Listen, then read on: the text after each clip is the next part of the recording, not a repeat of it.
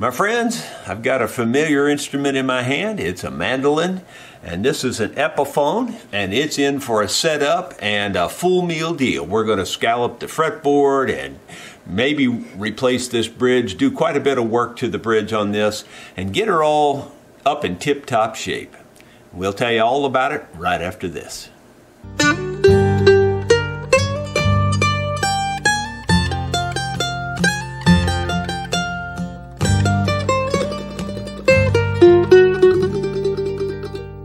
Hello my friends, Jerry Rosa here in the Rosa Stringworks workshop with this Epiphone mandolin, and we might as well just get started by taking the strings off this thing and get her set up. Well, the first thing I noticed is that the customer has left his little tuner on here. I'm not exactly sure how this is designed to come off, so, oh, I see it. Pull that little lever and then that loosens it up. So I'm going to put this in this case so I don't lose that. And the way I'm going to start is just by loosening all these keys.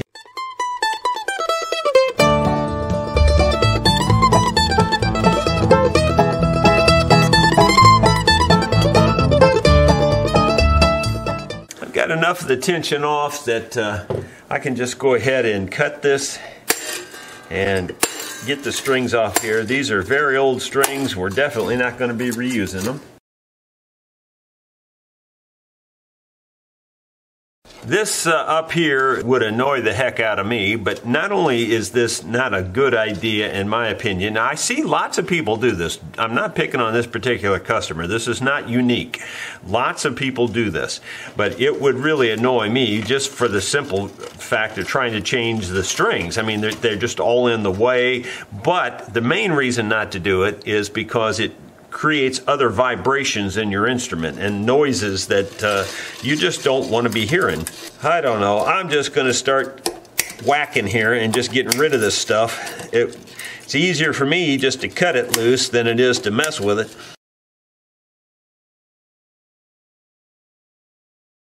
Now the only problem with that approach is that it leaves the strings on the posts here, so I've got to get the strings off the posts.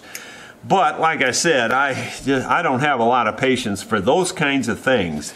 So to me, it's just quicker to get rid of it and get it out of my way, and then I can just deal with the actual string here itself, and that shouldn't be that bad.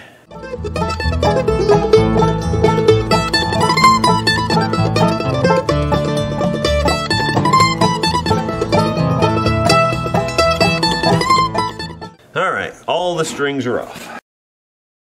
Well, we know we're going to scallop this, so we could probably just start right there. We'll just start by pulling these frets.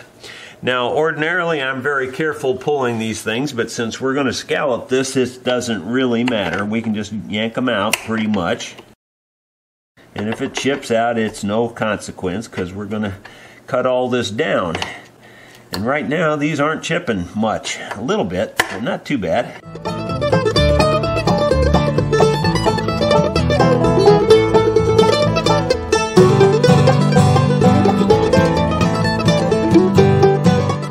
I always take out all the decoration frets and just leave the full-length frets. I'm not used to having these pick guards on here when I scallop this out. In fact, I think it's going to get in my way because I need to come in from both sides. So I guess I'm just going to go ahead and take this off as well. Fortunately, I have my little crescent wrench here that will fit this. Whoever thought this crescent wrench up was really smart because it fits both metric and standard US threads here. So, you know, no problem at all. It just fits right on there. And of course, I'm kidding. Okay, here we go. Let's take this little screw out.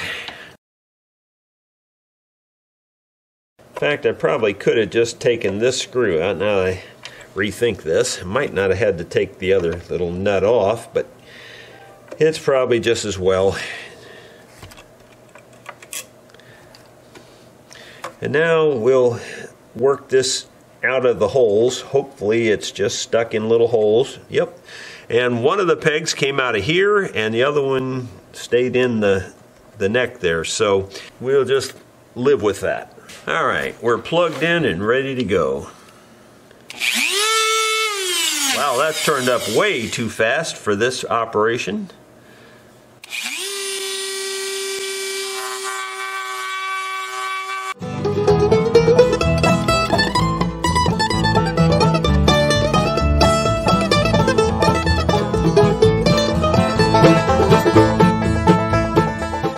Well, it's working, but it's going kind of slow.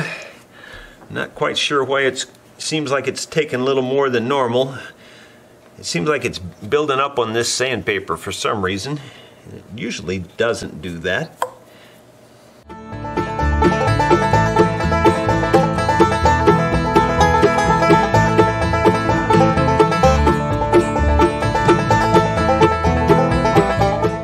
Gonna have to try another approach. This is just not working very well. It's just building up.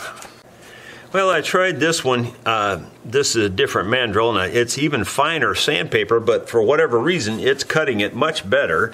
I just couldn't get this one on the rubber as far as it needs to go. It's just the rubber's too large or something. And anyway, it's working, so I'm just not gonna question it and just keep going with it.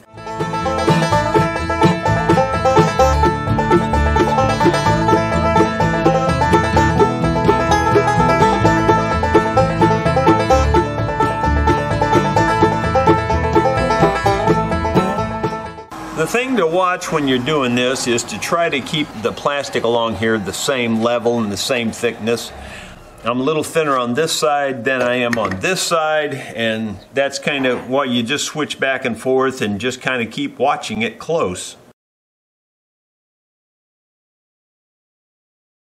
It's working. It's just going to take some time. I'm going to probably have to switch this one out because it's kind of wore off. So I'll just do the rest of it off camera. You see the technique there.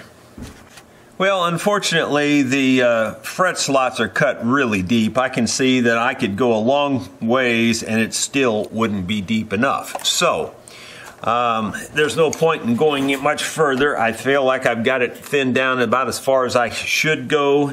And I'm just going to take a single edge razor blade and go at a diagonal across this area to just flatten it out, get it nice and smooth and level.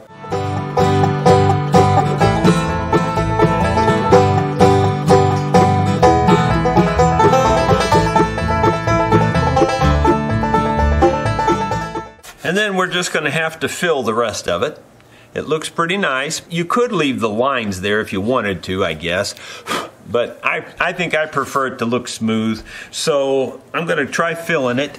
And we'll just use this Timbermate wood filler. Now this is white, but I just fill it with that and then go back and dye it.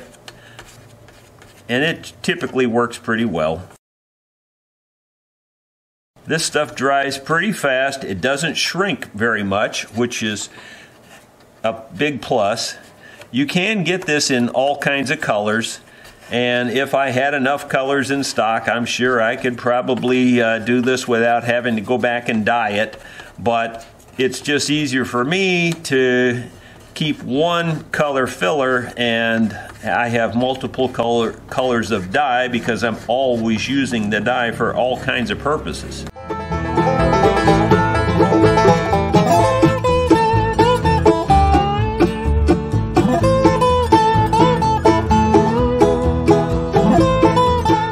So I already have a heater running down below my table here because it's cold in the shop, and I'll just kind of hold this in front of that heater for a little bit to let it dry this up really fast. Okay, this is pretty dry, so now I'm just going to sand it real smooth. I've got some 220 here.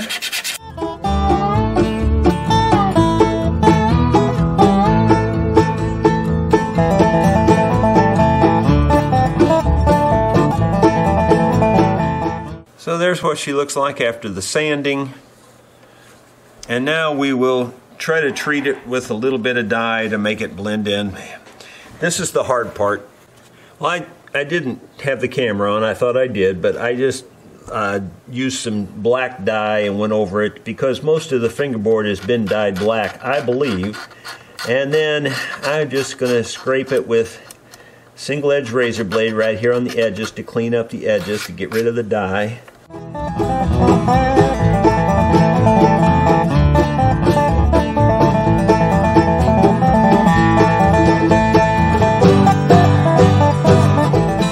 So that looks pretty good.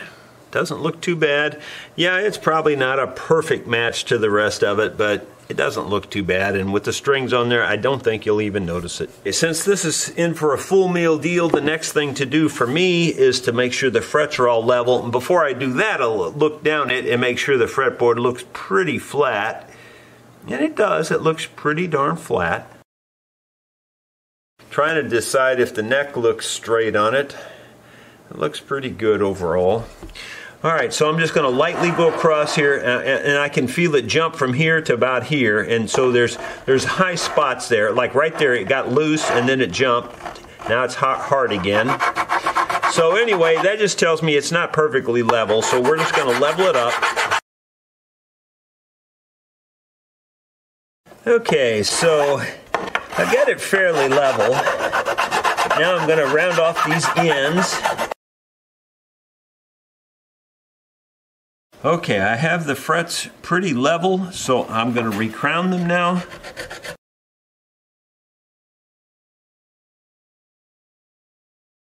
Once again, I round them off like this, rotate that back and forth. I don't want to take height off the top.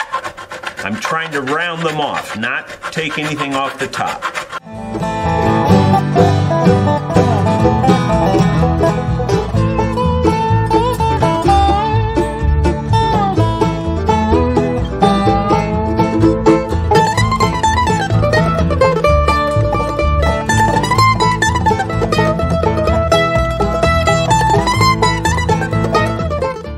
This is 800 sandpaper, so this will get them nice and shined up.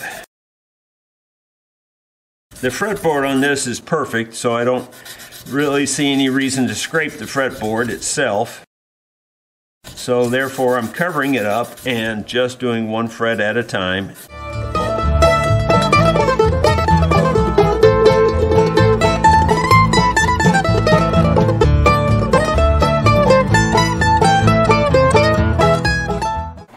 Now he wants a deer antler saddle for this also. I'd say that's a good thing, except for the fact that I don't like this bridge.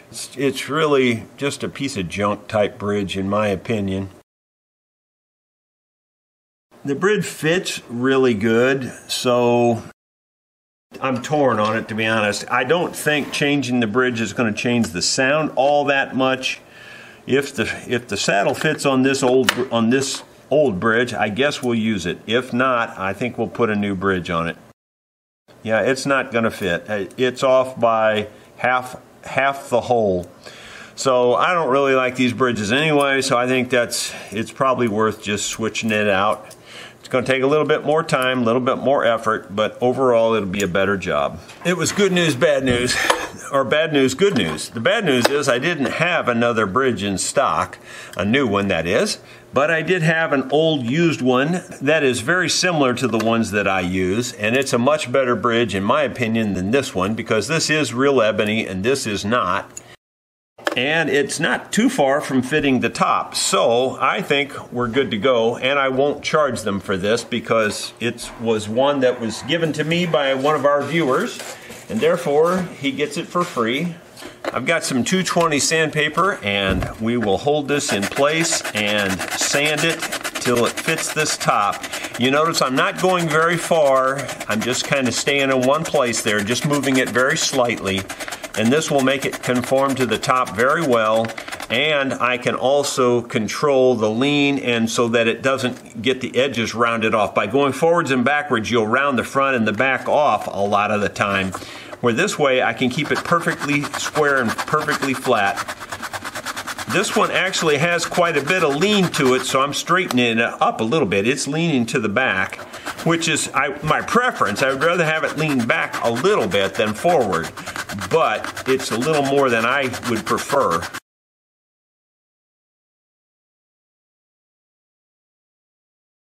Let's see how it fits there now, what it looks like. Quite honestly, it fits on the ends better than anywhere else. I'm going to take a little bit out of the middle of this. I'll do that with the Dremel tool. And I think I'll pencil in just kind of a symmetrical area that I want to take out.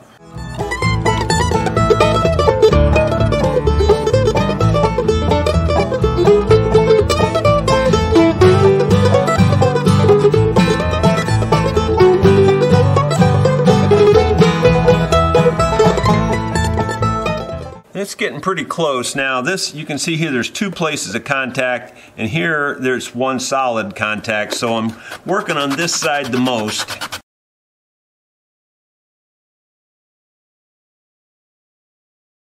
I think that's going to work just fine. I got a little bit of work to do to this saddle. This is a rough saddle that's just been, you know, machined. It's not got the fine details sanded out and all that kind of thing yet. So I got to clean it up a little bit, put the grooves in it. But otherwise, that looks pretty good to me. I think we're good to go.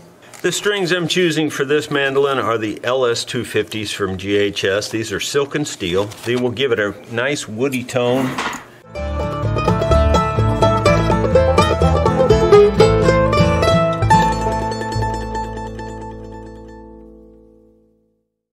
These tuning keys on this mandolin turn backwards to the standard, so it's a little bit complicated when you first start messing with it.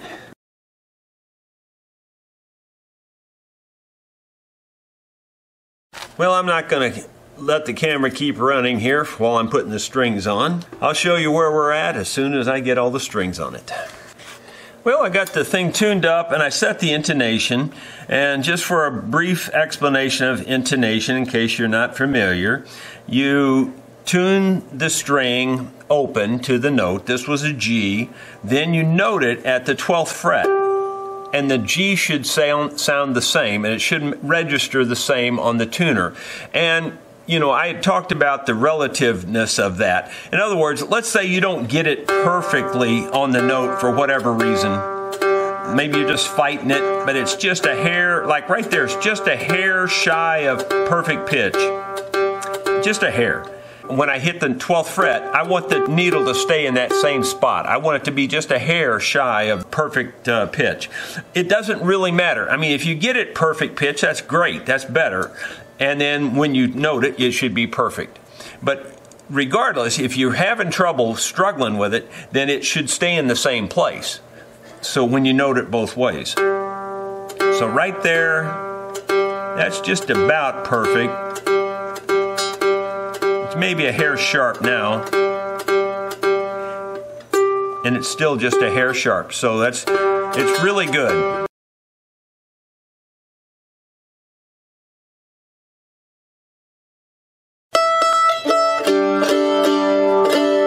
Close. The strings are going to be stretching a little bit for a little while. This already had some felt on here, which is good, but I'm going to put a little piece of felt on this as well. I think the setup went pretty well on this.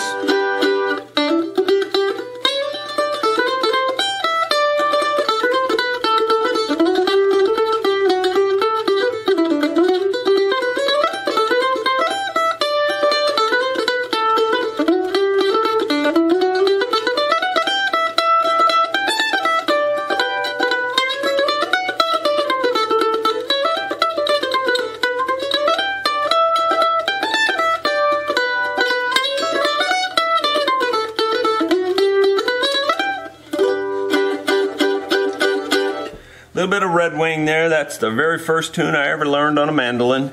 I can tell you for sure, 40 plus years ago, that was a whole lot easier to do. Well, now that I've played it for you, we're going to put the pick guard back on it. I'm not big with pick guards on mandolins anyway, so it's easier for me to play the thing without the pick guard on it because it gets in my way, quite honestly.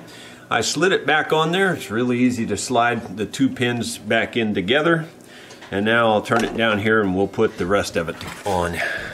Okay, so we got this back on here. I'll put the little screw back in the hole.